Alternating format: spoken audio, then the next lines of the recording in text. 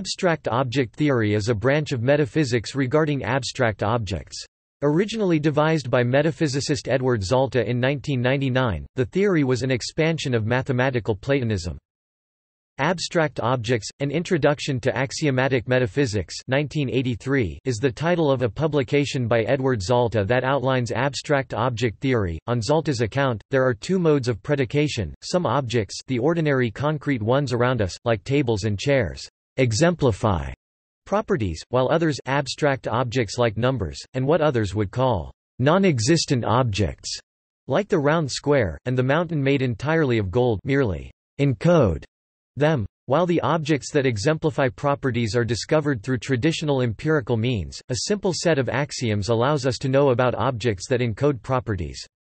For every set of properties, there is exactly one object that encodes exactly that set of properties and no others. This allows for a formalized ontology. See also: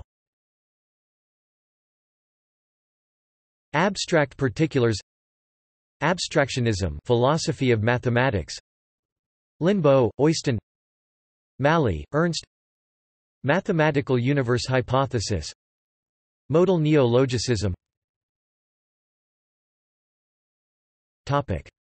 References